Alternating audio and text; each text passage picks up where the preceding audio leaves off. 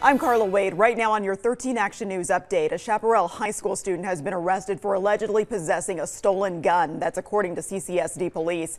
District officials say a student told staff that another student had a firearm. A campus officer found a loaded 9mm pistol. That student was transported to the juvenile detention center. And the former Las Vegas police officer accused of murdering her former son-in-law was in court this morning.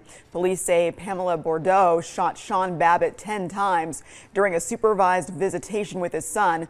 Pamela remains behind bars without bail. Her next court date is set for Tuesday. Family members say Babbitt had just filed papers to get more time with his son.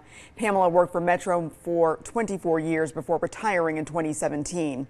MGM Resorts International says it will lay off 254 employees. The company tells 13 Action News the cuts are nationwide and will impact Las Vegas properties. MGM says only non-union jobs are affected and they will work with those people on career transitioning services.